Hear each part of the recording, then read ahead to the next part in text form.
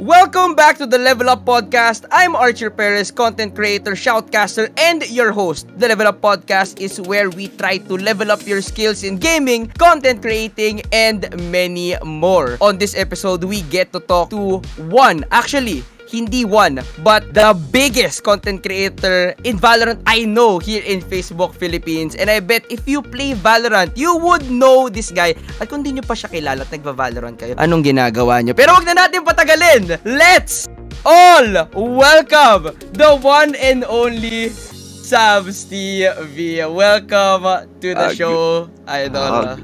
Good evening po, good evening to. Ay, nako, napakinggan ko na yung boss ni Sir Archer, Thank you. Ay, grabe naman yung intro, sir, The biggest, hindi kaya. For my opinion, you are the biggest Valorant content creator here in Facebook. Pero nga, again, let's all welcome the one and only SabsTV. Thank you for being here, bro. Salamat po. Thank you for having me po. Pero before we get into the level up aspect, no, let's talk about your journey din muna as a content creator. Paano ka pala nag-start? Actually, ako mismo, nagpa-fanboy ako ngayon na we get to have the guest SabsTV. So, paano ka ba nag-start as a content creator? Nag-start ako gumawa ng vlog. Actually, hindi pa ako direct na nag-start sa gaming. Nag-start din po ako sa parang vlogging na actually ang isang nilolook up ko rin na isang YouTuber is si Kong TV. So yung content ko parang similar sa content niya. And then yung mga content niya parang daily vlogs din po na yun ay ina-upload ko sa Facebook page. So nag-start ako noong 2019. Last year lang po ako nagsimula mag-gaming last year, October. Dito lang ako sa kwarto. Tapos sa kalagitnaan ng pandemic, syempre walang magawa. So ayun, nag-isip din ako na ano bang pwedeng gawin na masaya kalagitnaan ng quarantine. Ayun, minsan din naglalaro ako. Actually, nag-start lang ako ng ML maglaro ng ML nung sa quarantine. Might as well, gawa na ng live stream, no? Ayun, so nag-follow ako ng mga ML streamers. Mga 2 months, 3 months ako ng 3 months na ako na naglalaro ng ML. Tapos naisipan ko why not na try ko nga rin ito. Kasi may page na rin ako, why not na subukan. Ako yung taong adventurous din. Mahilig po akong mag-explore, mga ganun. Start ako na mag-stream last year, October, yes po. October. Yes. Ang i-stream ko sana is yung ML. Nasira yung phone ko. Yung phone ko po, nasira. Yes po. Tapos yun, since may setup na ako, sinadjust din ng mga kasama ko na try mo na lang to, yung Valorant. Ako rin naman, naglalaro din po ako ng Counter-Strike dati. Pero yung paglalaro, yung gaming, hindi naman ganun napunta sa addiction. Parang pag may oras lang. Kasi syempre, paglalaro dati na parang hindi priority. Ngayon, yung paglalaro ngayon, pwedeng gawing priority. Kasi yung, di ba, typical na mga iniisip ng mga gumagabay sa atin, mga parents, gawin mo muna yung responsibility mo. Huwag ka munang maglaro. So ngayon, pwede na baliktad na. Ay, maglaro ka na.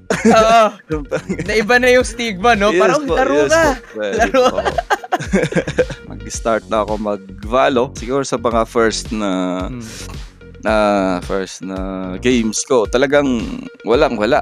Lagi akong parang na-OP ako sa laro. Ano kayang pwedeng masayang gawin dito? Kasi pag minsan din, dire-diretso ka na sa laro mo, parang wala, paulit-ulit na lang. Parang ano kayang pwedeng gawin na masaya? At the same time, ginagawa kong content. Speaking of content pala, may question pala ako, singit ko lang. Yes, when was the time na alam mong pumalo na yung content mo? Kasi di ba you were making content yes, po. You were doing Valorant, hindi na ML. Ano yung parang unang pumatok mong video? How did SabsTV's name get out there? Okay. Yeah. Siguro yung pinaka-first video na pumatak sa akin is yung naki-party ako sa isang kasama ko. Tapos, parang naglalambingan sila. Ako, parang nakinig lang ako sa usapan. And then, nung after ng stream na yun, binalikan ko yung stream na yun. Parang, yung tingin ko sa sarili ko, nakakatawa na naaawa, parang ganun.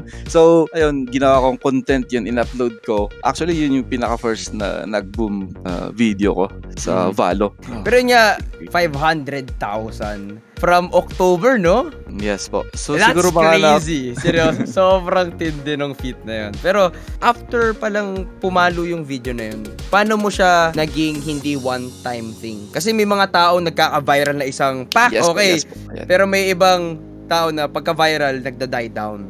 How Yes. did you continue the momentum? So, syempre, as a content creator for almost 1 year na, alam mo na rin kung ano yung strength, weakness ng page mo o yung YouTube channel mo. Kung ano man ang lumakas sa page mo, why not na magbigay ka ng follow-up sa content na ginawa mo. So, yun nga, yung content na nag-boom sa akin is yung parang nakikinig ako sa magjowa. So, ayun, nag-follow up ako doon, nag-create ako ng content na parang naghanap ng ate, yun na. Okay. Yes po, oo. Gusto ko yung ibang videos na sabi, may ate ako. Yung mga gano'n. Yes po. So actually yung ibang contents ko doon na scripted po. Tapos yung okay. yes po, yung iba talagang na pick up lang random. So, yun. Kakataon talaga na meron yung mga nakakatawa, sobra. Going in with the Jowa series, paano mo naman nasimula yung Bisita series? Kasi gusto ko lang talaga i-comment. Kasi dati, when I started streaming, muntikan na ako mag-give up all together sa streaming. Kasi wala nanonood sa akin and everything. Tapos nung na-raid ako, grabe yung joy ko. Tapos parang yung goal ko, gusto ko din lumaking content creator. Tapos ako naman yung mang-raid. Like, paano mo nasimulan? Kasi sobrang commend in giving hope na sa mga small content creators natin na may bibisita one day, may madaming magre-raid sa'yo, may manonood sa'yo. Paano nasimula yung Bisita series ni SabsTV? Actually, sir, na panood ko na rin at nagawa rin ng mga ibang content creator ito. Pero yun lang, yung mga content creator na ito, hindi sila mismo yung gumagawa ng content na yun. Parang may gumagawa lang, then ina-upload, tapos ayun. So sa akin, parang sariling bangko. Ni-record ko na. So, ayun, content na rin. Tapos, syempre, yun din. Siguro yung titignan ko rin na magandang anggulo dun is yung nakakapagpasaya ka. Iba talaga, totoo yung sinabi mo, sir, na parang pag may binisita ka ng mga malalaking streamers sa stream mo, parang nakaka-boost ng energy. Kasi alam ko rin po yung feeling na konti lang po yung nanonood. Kahit nga lang kaibigan, ayos na. Thank you na sa support. Nag-comment lang dyan. Why, how much more kapag yung mga streamers na celebrity na, so, yes, big time. Yes po. Grabe. Actually, sobrang comment and there's no other way but up para sa'yo, Boss Sabs. Kaya isa mismo sa mga ka-fanboy ng kanyang content. Kaya ay nakakatuwa kasi yung especially favorite ko yung mga bisita mo. Kasi kita mo yung mga reaction ng mga binibisita mo na parang si Boss Sabs, legit. Like legit. Ay, actually hindi ko alam kung bakit niya ako tinatawag na boss, ganun. Siguro kumbaga ina-idol. Kumbaga yun niya. A role model o a content creator you aspire to be. Pero comment sa pagkwento ng journey mo, Boss Sabs. And bago pala tayo magtuloy, may gusto ka bang i-shoutout na community mo or kung sino man, feel free i-shoutout bago tayo pumunta sa ating level up tips sa ating segment na yan. Okay, so actually isa sa mga viewer ko na stream ko kino-comment kasi daddy. So sa mga naknak ko dyan at sa mga suporta sa akin dyan, grabe. Gusto ko lang magpasalamat ng sobra sa suporta nyo. At sana pagpatuloy nyo pa na yung pag-support nyo sa akin. Pag sinusuportahan natin ng isang tao, na-high moral siya sa mga ginagawa niya. So grabe yung suporta nyo sa akin. Sobrang na-appreciate ko yun ng sobra. Talagang nakadurog puso yung supporta nila sa akin. Kahit na minsan ganito yung Thai subs nyo. Pero, yeah, guys, again, let's continue to support SabsTV and hindi pa tapos yung show and we're gonna go straight into the level up tip segment na ngayon. Hihingi tayo ng mga tips galing to the one and only SabsTV. So, Boss Sabs, here we go. Una akong hingin tips para sa'yo kasi baka yung Valorant-centric ang inyong following and I bet madaming tao gusto malaman paano ba yung mga routine nyo and ano ba yung the mind of SabsTV in playing Valorant. So, paano ba mag-warm up ang isang SabsTV? May naglalaro ng aim trainers, may Valorant deathmatch, may training course. Ano ba yung warm up session ni SabsTV? Tapos run us through na lang paano mag-warm up ang isang SabsTV. So, yung warm up ko, actually, yung typical din ata na nakita ko ng warm up ng iba. So, ayan. Pag practice lang ako, tapos lapit ako sa mga bot. Tapos first, isa lang na sure dapat nasa yung crosshair ay nasa ulo. Ayan. So, siguro baka mga 1 minute na ganyan or tigisa lang para at least na yung dapat na maging minimake sure ko na comfortable yung kamay ko sa mouse bago ako pumunta sa game mismo. So, ayan, tigisa. Headshots, tigisa lang. Tapos, next na ginagawa ko, yung gawin ko yung mabilisan na dalawa na yung alright. diba kanina, tigisa lang. Ganon. Ayan. So, ngayon, tinatry ko para at least na comfortability in terms of flicking. So, grabe naman yun. Okay, alright. Okay. Yung dalawa. Ayan, dalawa. Gets. Ayan, dalawa na. Alright. Parang ma-comfortable ka mag-flick din, no? Yes, at least na nakakatulong. Walang 100% na flick, pero at least na alam mo yung distance ng flick mo. And so, after nung tigda dalawa, tinatry ko na tatlo na. Okay. Ganun na. Kunwari yan, magkakalapit. Mga ganun lang. Gets. Actually, hindi ko alam to. Actually, ma-apply nga to. Kasi iba pa din yung maging comfortable ka nga dun sa sanay ka ng range. Kung malayo, at least sanay ka na sakto yung pag-flick mo. Yes po, sir. Yan. Tapos, dapat yung pinaka-importante dun is comfortable ka rin sa mouse sensitivity po. Ayan. So, yun ang ginagawa ko, sir. Hindi ka nag-hard or as in puro ganun lang po eh. Ganun minsan, lang talaga. Alright. Yes, sir, yan lang po. Okay. Pero minsan din ganito. Pero wala. Pero actually gusto ko yung practice mo, Boss Sabs. Iba yung bigla na ganyan, at least yan natatansya mo talaga yung ranges. Ito kasi yung isa kasi bibiglain ka kung gaano kalayo eh. So it's another practice on its own. Actually, ma-apply nga to sa sarili kong training regimen. Mas malakas ka nga, sir eh. Hindi. Bumaksak ako. Hindi talaga ako diamond. Kasi kung diamond ako, nagstay ako dun. Pero, bumaksak ako kaya hindi talaga diamond.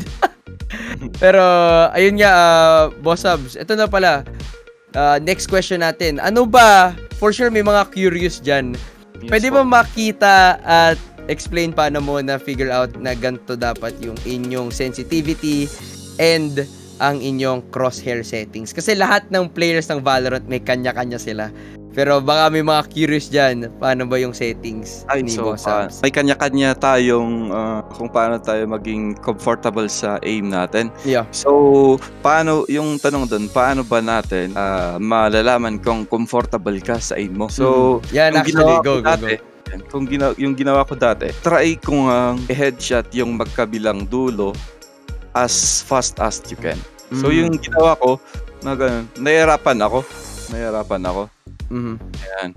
So actually ngayon mabilis para sa akin, mabilis na sa akin to. Pero dati ang hirap itutok yung crosshair ko sa ulo. So ayan, kung nahihirapan ka, kunwari dami kang palya, siguro nasa settings mo na yan. Pwedeng sa DPI mo, pwedeng sa in-game yun, sense mo, ganun. So mapapansin mo rin yan.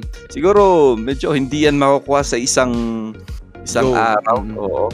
So, makakita mo yan siguro pag madami ka nang na-experience sa play din mismo. Yan. So, ayun yung ginawa ko dati. Nahirapan talaga akong itapat yung crosshair ko sa bot dati.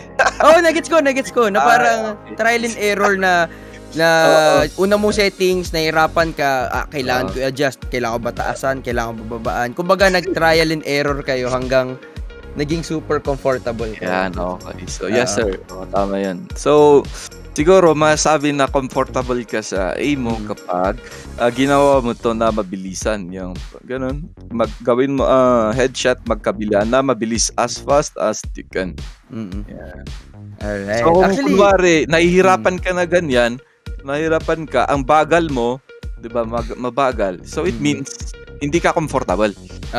Yan. So, ano ba yung mga factors kung bakit ka hindi ka comfortable? Pwedeng yung, siguro, crosshair mo. Okay. May iba't iba tayong crosshair. Tapos, pwede rin sa sensitivity. So, yung sensitivity ko, ito po pala. Lahat naka-off except sa inner lines. Alright. Actually, yun din yung in-explore ko at yun yung din yung dine-develop ko sa aiming ko. So, actually, before we close daw pala, can you go back sa sa crosshair, tas dahan-dahan mo siya i-scroll down para may mga gustong gumaya ng crosshair ni SabsTV. Ayan yung crosshair settings niya. Pwede pa scroll down na lang dahan-dahan. Okay, so ito po yung crosshair ko. Yung crosshair color, green, outlines, naka-off. Off yan. Off. Yan. Actually, yung naggalaw lang po dito is yung inner lines lang po. Inner lines, ito lang po. Inner lines lang. And yung inner lines ko po is ito. 1, 1, 2, 1. Alright. Kaya guys, kung gusto nyong pareho kayo na crosshair ni SabsTV, ayan na. And can we go to sensitivity? Sa general ata yan. Sige po. Ayan. Guys, alam nyo na. It's gonna be 0.35 para kay Boss Sabs, and scope sensitivity multiplier, that's gonna be 1. Alright, so again, thank you doon sa malupitang tips. And ito na, let's go on sa last tip na hingi natin kay Boss Sabs. Kasi we run down, kailangan mo ng tamang training talaga from going sa ating side to side. Kailangan mo hanapin yung comfort zone mo. Kailangan mo mahanap yung perfect sensitivity mo, and tamang practice na makuha mo talaga yung level and range of the head ng mismong bots. Kasi sa mismong laro, gumagalaw pa yan. Kaya kung sanay ka na dun sa ranges, mas magiging accurate ka sa games natin. And yun nga, especially, depende na lang din yung saan ka comfortable na crosshair. Kasi may mga ibang tao, yung gumagalaw pa na crosshair, sobrang, ako mismo nagugulat kung paano nila nagagawa, pero kanya-kanya talagang preference. Pero ito na, sa ating last tips coming from Boss Sabs, no? Before we close down our Level Up Podcast episode, meron ka ba mga tips for Valorant players? Mapa-iron hanggang Radiant. Turuan mo nga yung mga Radiant, Boss Sabs. Turuan na yung mga Radiant. So, ano mga tips natin niya? Pero tips for all. Iron ka or mapunta sa Radiant. Turuan mo, Boss Sabs. Actually, sige. Wala namang talagang seryoso na tips, pero yung binibigay ko na tips sa mga nagtatanong sa akin based sa mga experience ko mismo. So yung mga tips ko siguro pwedeng para sa akin lang, na pwedeng hindi ma-apply sa inyo.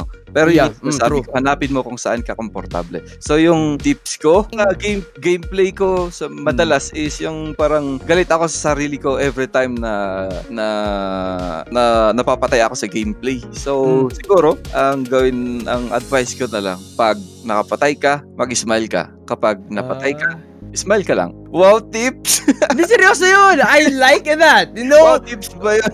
Wala halong biro. Hindi. Composure is key to games. Kasi may mga taong natitrigger, natitilt. Yes, Actually, okay yun. Sobrang okay yun. Kasi may mga tips na technical, pero may tips na dapat mental game sense and Ayos yun namatay ka, makapatay ka, smile ka lang. So I guess, lagyan natin ng numbers. So number 1 tip, coming from Boss Sabs, mamatay ka man or makapatay ka, smile ka lang. So ano yung number 2 tip natin, Boss Sabs? Second tip, siguro magandang communication ng team. May natitilt din sa mga kasama nyo. Try natin na i-lift up yung moral ng teammate natin pag natit sila. Kasi pag walang nag-lift up ng moral ng teammate natin, nakaka-experience ng tilt, parang nahaluan na rin yung iba. So, nahawa. Nakakahawa yun talaga. So ayan, i-boost lang natin yung moral nila para tuloy-tuloy yung momentum ng game. Ang ganda nun. Totoo yun. Kasi di ba may mga times na may bot frag tapos aawayin tapos syempre mababa na yung moral ng bot frag. Instead na pagalitan mo, instead na magsabi ka ng pangit sa kanya, instead na magsabi ka ng hindi kaaya-aya sa kanya sa bot frag, why not na lift up mo lang, di ba? So, ayun, di ba?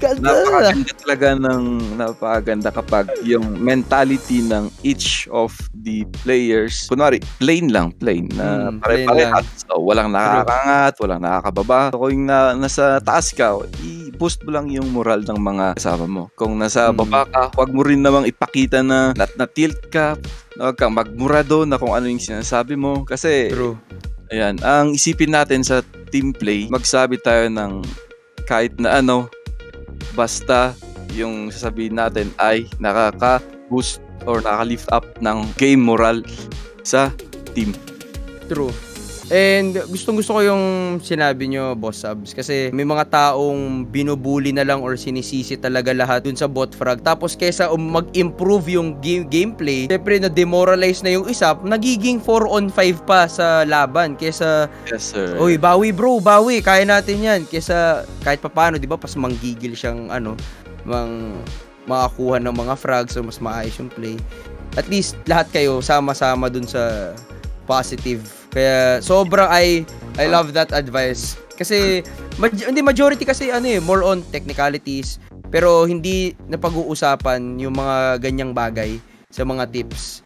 So, final tip galing kay Boss Sabs para sa ating Valorant players. Turuan to mga Radiant to Bronze. Like ano pa mabibigay natin tip? Final tip, kapag single ka, tanongin mo kung yung kasama mo ay may ate. Joke lang! Hindi. Ilagay sa lista! Third tip ko is manood po kayo ng stream ko. Yan! Let's go. Yan guys, totoo yun. Manood kayo ng stream si Boss SabsTV. Kailangan, requirement. Kung gusto nyo gumaling, umalis sa ranko nyo, manood kayo ng stream ni Boss Sabs. Number 5, Boss Sabs. Number 5. Number 5. Number 5. Yung number 5, dapat na naka-follow ka sa SabsTV. Yeah! Ay, number 3, tanong mo, kasama mo may ate. Number 4, manood ka ng streams ni Boss Sabs. And number 5, dapat naka-follow ka sa page ni Boss Sabs. Pero I guess yun yung tips natin, no, Boss Sabs? O may gusto pa idagdag?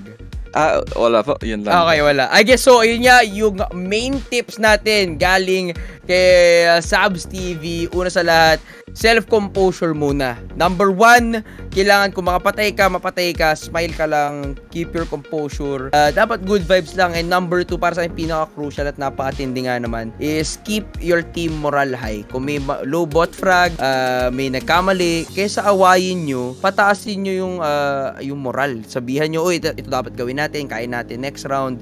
Dapat ganun. Kasi once na sira yung moral ng team nyo, hawaan yan, may hapyawan pa, magkakaaway pa, mas matatalo talaga kayo. Kaya solid tips coming from SabsTV. And before we close down, ito na, we are at our closing segments. Meron ka bang gusto i-plug? Boss Sabs, may stream ba kayo? May project ba kayo? Every when ba namin kayo makikita? Every when kayo mag-upload? May shoutout kayo for the final time? Go lang, the floor is yours, SabsTV. Okay, so sige, sa mga hindi pa po pala nakakaalam sa akin, ako po si SabsTV, yung Facebook page ko po, is SabsTV rin po. Ayan, pwede niyo pong i-check yung page ko po. Yan, so shout out ko. Wala, yung shout out ko lang naman po ay yung mga talagang sumusuporta sa akin at mga nanonood na grabe, hindi ko alam. Syempre ako na nagsisimula sa gaming din kasi hindi ko inaasahan na ganito rin na actually talagang high level yung saya. So, thank you. Wala, yun lang, sobrang thank you sa mga support sa akin. Alright, so yun nga guys, don't forget to follow Boss SabsTV, and promise guys, hindi kayo magsisisi. Mas panalo pa kayo sa panalo pag nakita nyo yung content. Ibang level yung saya na makikita nyo dyan. And yun nga, it's an honor again, Boss Sabs. It's an honor na it's an honor. And I hope na magkasama tayo sa laro or kung ano mga work project, interview ulit or anything. Sana makasama kayo ulit. And guys, as in actually, in-expect ko, first expectation ko na makakausap ko si Boss Sabs is kung paano talaga siya stream, and sobrang down to earth na, sobrang bait na, sobrang chill, and yun ang nakuha natin. Kaya thank you Boss Sabs, and yun nga. Sir, thank you, sir.